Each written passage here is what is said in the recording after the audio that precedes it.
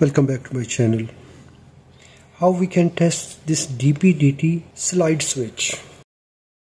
Double pole, double throw. That means it has 6 contacts. This one is common. This is one out, second out.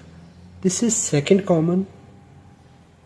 Out from the second section and second out from the second section. So we can say this switch is in 2 portions.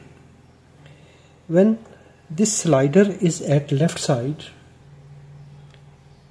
it will make connection between common and this out, and same way here, common, common.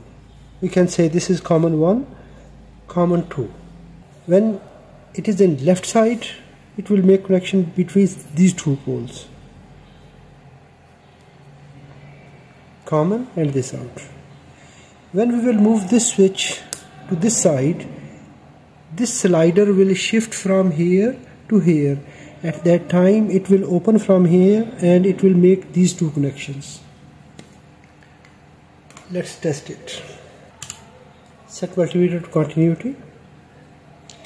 In this condition, it will make connection between these 2 points.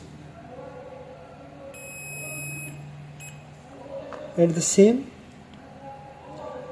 here, but it don't have any connection with other one, these 2 points and these 2 points. When we will shift this switch to other side, second side, it will make connection between these 2 points, here and here.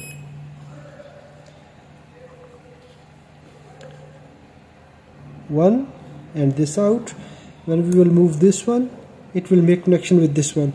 At that time it will make open circuit here. Now it is here. When we will shift here, it will open from this point and it will make connection here.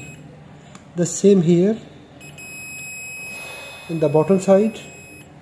When we will change to right side, center and right pin, bottom side.